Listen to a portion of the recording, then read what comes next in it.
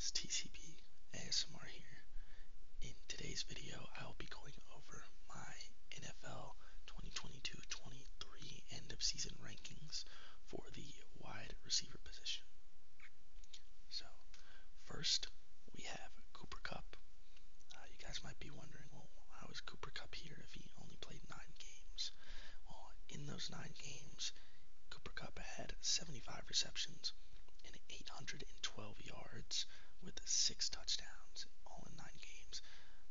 He was averaging 90 yards per game, which is the second highest of his career, only behind last season, of course, when he almost broke the receiving record.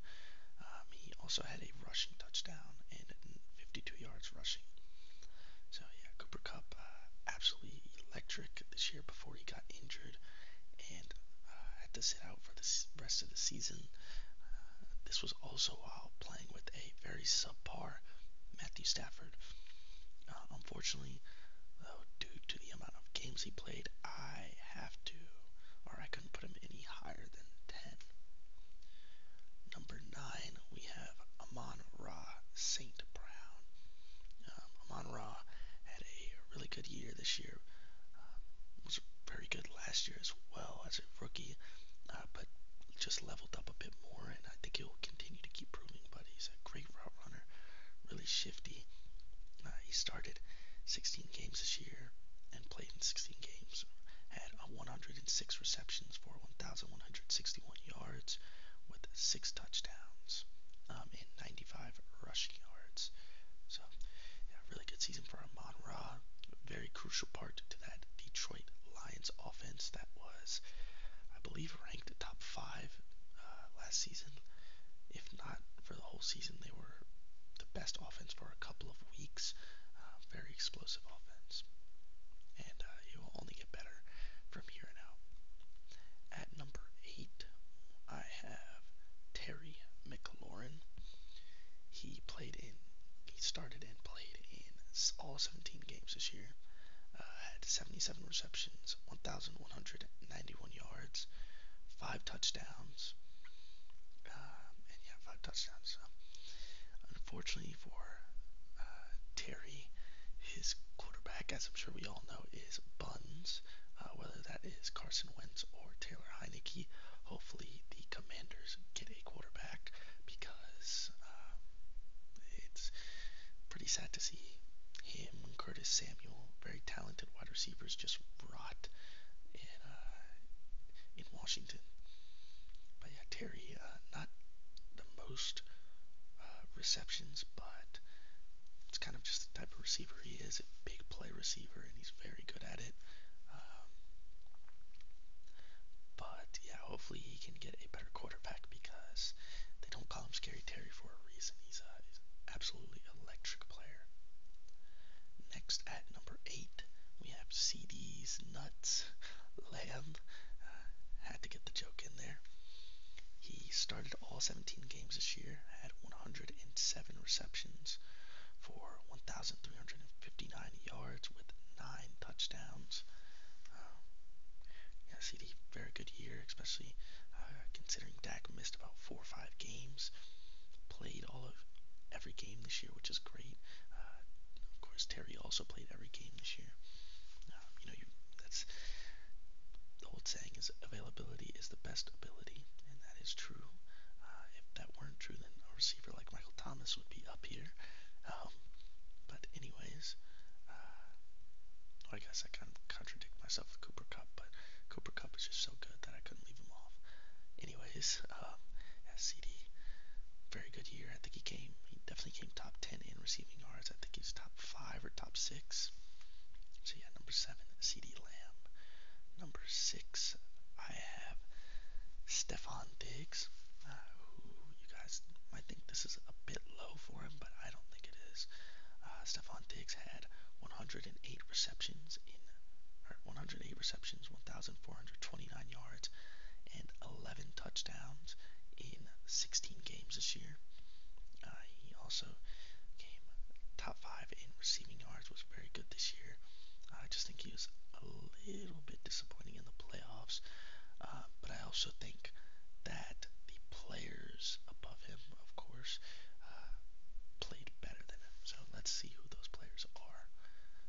Number 5, the first player is Jalen Waddle. As you can see him here doing his penguin waddle. But yeah, Jalen Waddle had 75 receptions in 17 games. He played all 17 games. He had 75 receptions, 1,356 yards, and 8 touchdowns. He led the league in yards per reception. And you might be like, well, how are his stats better than Stefon Diggs? Stefon Diggs pretty much has that that team to himself. Obviously, you have Gabe Davis, but Jalen Waddle has to compete with Tyreek Hill, and his quarterback missed a few games, obviously. But yeah, Jalen Waddle has to compete with Tyreek Hill, who I'm sure, as you could guess, is later on in this list. But for him to only have 75 receptions and still go over 1,300 yards is absurd. And I think Waddle has a really bright future, super explosive receiver, but can also, just do down to down stuff. But yeah, that's the X factor with the receiver is when you pass them a 10-yard slant and they can turn it into a 50-yard play, which Jalen Waddle is more than capable of doing. So number 4, another player who can turn a 10-yard slant into a 30-yard gain, AJ Brown. He started all 17, or he didn't start all 17 games, but he played 17 games, started 16, had 88 receptions for 1,496 yards, best year of his career by far. He also had 11 touchdowns and came just behind Waddle, or not just behind, but behind Waddle. Still a very good number with 17 yards per reception. So yeah, another just very explosive, dominant receiver. He just physically is more dominant than a lot of cornerbacks in the league and wins by doing that, but also has great hands and obviously made the Super Bowl and was a crucial addition to the Eagles to get them there this season. At number 3, I have Davante Adams. I think the second best route runner in the league, arguably the first with Justin Jefferson, but he played in 17 games, had 100 receiving yard or 100 receptions with 1,516 receiving yards, led the league in touchdowns with 14. The only downside to this year, and this could also be on Derek Carr, is that his catch percentage was a 55%, which is the worst, pretty much the worst of his prime years. He had a worse year in 2015, but that was when he was a sophomore, in the NFL. So don't really count that. But yeah, the worst of his prime. But still, amazing year. 1,500 yards is anytime you eclipse 1,500 yards, insane, and led the league in touchdowns again. Was also All Pro second team, I believe. Um, so yeah, great season for Davante Adams. Next, as I'm sure you guys were predicting, to either see him at 1 or 2, we have Cheetah or Tyreek Hill. So Tyreek Hill, as I mentioned when talking about Jalen Waddle, insane season for him. Who played in all 17 games, had 119 receptions for 1,710 receiving yards. Only had 7 touchdowns, but can't really fault him too much for that, I think. Also had a rushing touchdown. Yeah, Tyreek Hill, somewhat similar to Jalen Waddle, is just an absolutely explosive receiver, another receiver that can turn a 15-yard catch into a 90-yard, 80-yard touchdown. I forget which game was it. The Ravens game where the Dolphins came back. I think it was against the Ravens, and Tua just started lobbing it up to Tyreek and Waddle because they were just wide open. They were burning the Ravens secondary very end, the Ravens couldn't do anything about it because Tyreek is too fast. You can't not double him, but it's hard to double Tyreek when you also have Jalen Waddle on the other side, who's also extremely fast running around. So, yeah, number two, Tyreek Hill. And I'm sure after Tyreek was number two, as everyone expected, we have Justin Jefferson at number one. So, Justin Jefferson played in all 17 games this year, had 128 receptions, which led the league, and 1,809 yards, which also led the league. Only had 8 touchdowns, but that's still good. Also had 1 rushing touchdown. Yeah, Justin Jefferson. Do I even really have to say much? Explosive, and again, another receiver. I mean, every receiver in this list is a receiver that could turn a 10-yard gain or a 10-yard catch into a 30, 40-yard catch.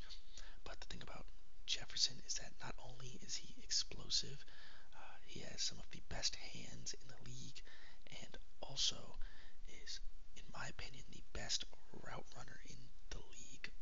Not by far, because again, Davante Adams is very good at running routes, and you have other players that are also route technicians. Amari Cooper comes to mind, even though Amari Cooper might not put up the stats always to back it up, which I don't think is completely his fault. But I think next year, maybe they'll do better with Deshaun Watson. Who knows? But yeah, extremely talented route runner, and I don't really have to say too much more about him. He's gonna have a very long career, a very successful career. So I am gonna mention some players that I left off. If you guys might be wondering, so Ja'Marr Chase. I won't read off their stats, but Ja'Marr Chase, obviously very good receiver, just missed out. Garrett Wilson, offensive rookie of the year, he just missed out. Chris Olave, of course I'm a Saints fan, gotta put him in the conversation, but he was very good. I was a little surprised that Wilson won, um, just a tad bit. I'm not going to get into the stat comparisons, but I mean, both did not have great quarterbacks. But I think Olave played less games and had more receiving yards. No, he didn't, but he had the same amount of touchdowns. I said I wasn't going to get into stats, but here we are. He had the same amount of touchdowns, 11 less receptions, and like 80 less yards.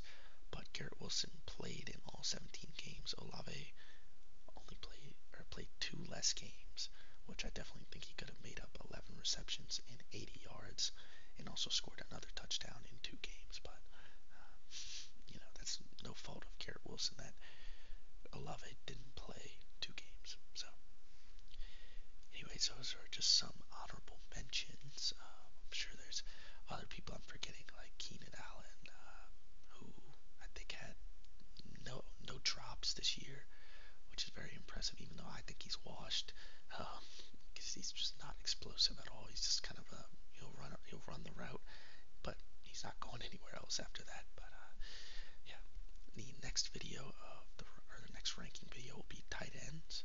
So let me know who you guys think will be in that list, or who you guys have for that list. Also, let me know what you guys thought about my rankings, and let me know maybe what you would change, or yeah, what you would change. And as always, if you enjoyed the video, like, comment, and subscribe.